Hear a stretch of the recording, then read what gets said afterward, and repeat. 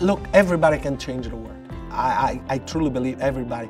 But one thing that is for us very important, and one of the key reasons that for all of us at Brightline, it's much more than a business, is that it's an opportunity that we have to change things. Change the world is probably very big, you know, and to make big changes, you should start step by step. And this event today is a relevant step.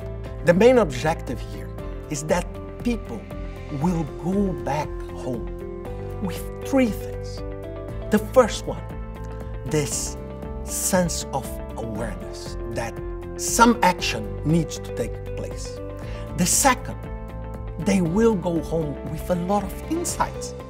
And they are not necessarily convergent insights, but they are a set of ideas and insights coming from very different backgrounds that could support them.